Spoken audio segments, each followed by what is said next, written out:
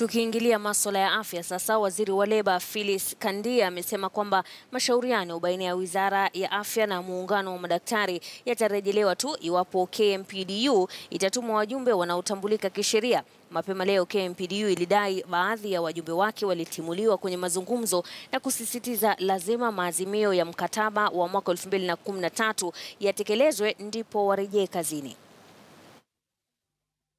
During the morning meeting, to set the stage for mediations, we mutually agreed that each party nominates 5 representatives authorized to proceed with the mediation process.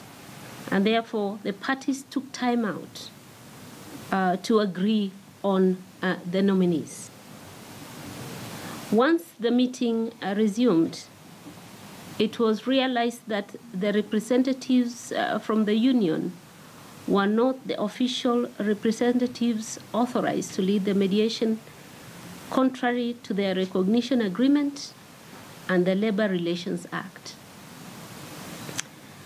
I would like to assure the nation and the public that both the national and county governments are committed to finding a last solution to the current impasse, as I witnessed today as a mediator. We register our unions in this ministry. And when we register unions, they would have their officials registered with us. So those are the ones we recognize, the leadership of the union, as based on the elections. Those are the ones we recognize, and those are the ones we expect to lead in any negotiation. If they choose otherwise, there should be a letter appointing any other party to represent them.